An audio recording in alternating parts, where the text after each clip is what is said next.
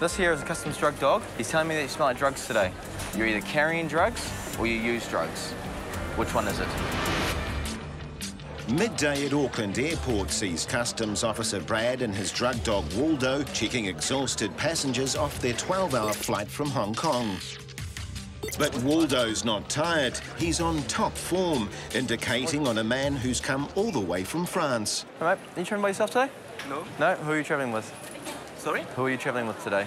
Hong Kong from Hong Kong. Yeah. You travelling by yourself, one person? With my Two. girlfriend. Okay. This here is a customs drug dog.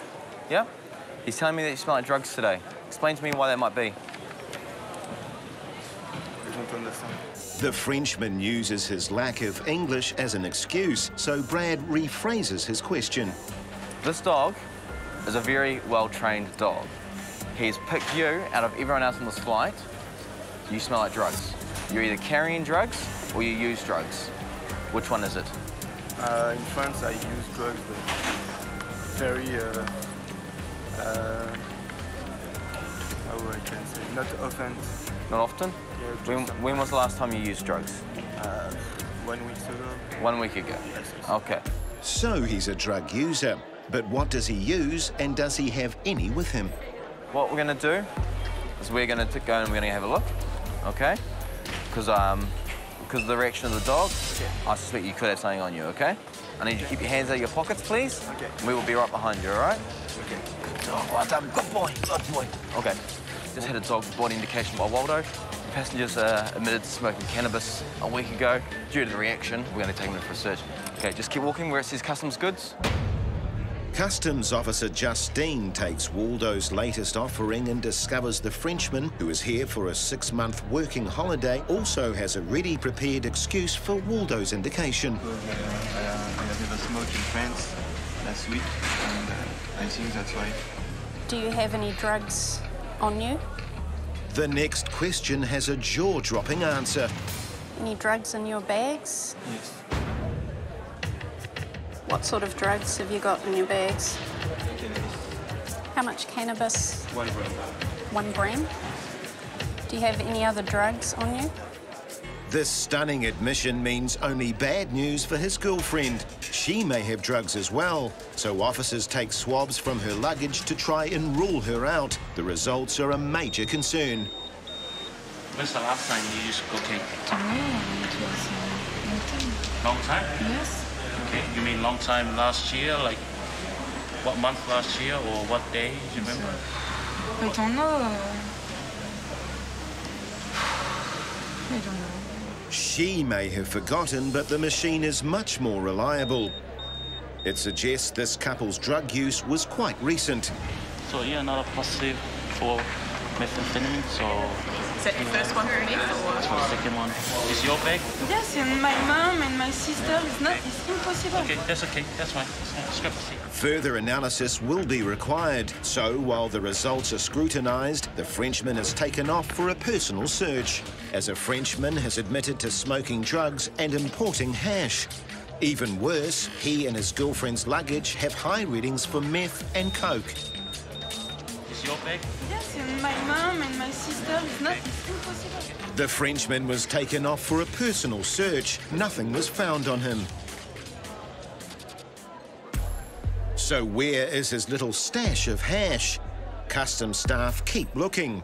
Meanwhile, despite the high readings for Class A produced by swabs of the female's bags, nothing is found. She must now wait for her wayward boyfriend. A quick fossick through his pockets reveals the stash. Okay, so what is this?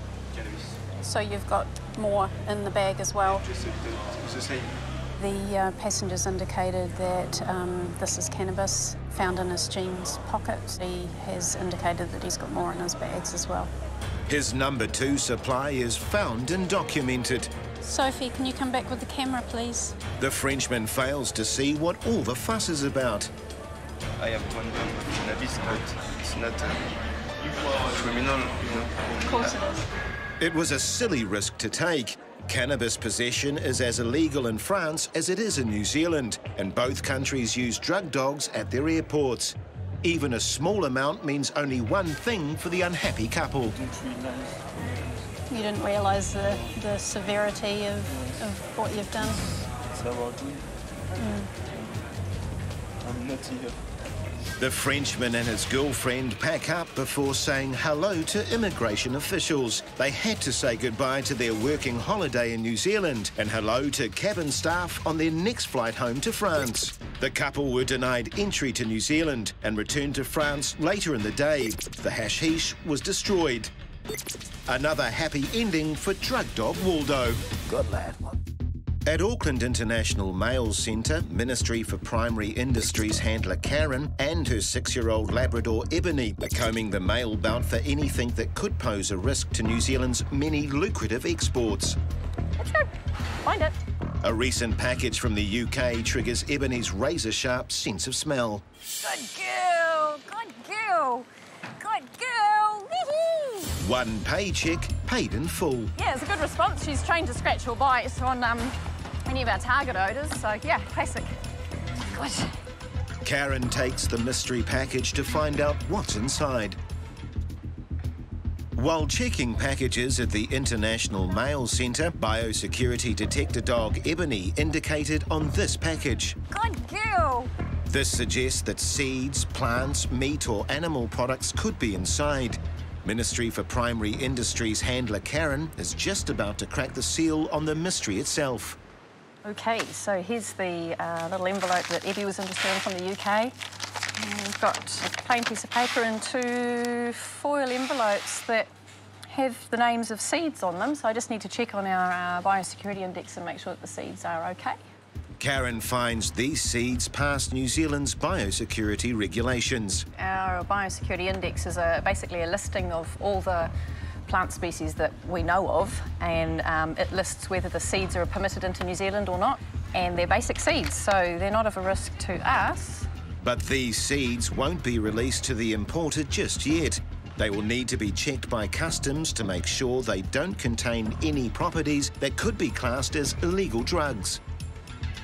So there's a whole packet of them there, quite a few. The seeds have been identified as Hawaiian baby wood rose, native to the islands themselves and endemic in India, Madagascar and the Caribbean. Due to their hallucinogenic properties, the seeds are not welcome in New Zealand.